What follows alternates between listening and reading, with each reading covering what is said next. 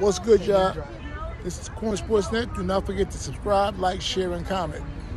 What's good, y'all? What's going on? It's Corner Sports Net. In need of a bounce-back win, the Texas Longhorns, they ended up beating West Virginia, a solid football team in the Big 12, 38-20.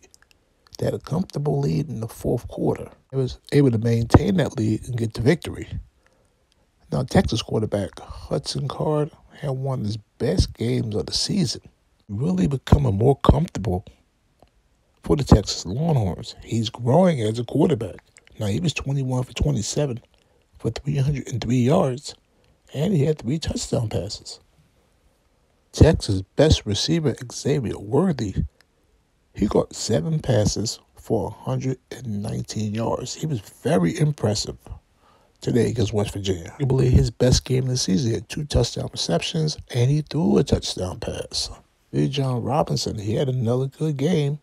He's been so consistent this season. He had 101 yards rushing, and he caught passes totaling 34 yards through the air. He had 1 touchdown, and he did not put the ball on the ground. He did not fumble. That's what cost him last week.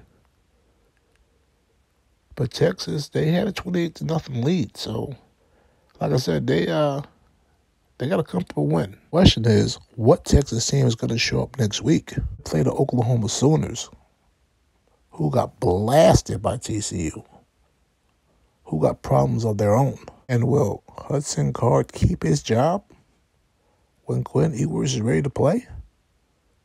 I guess we'll see. But nice win by the Texas Longhorns.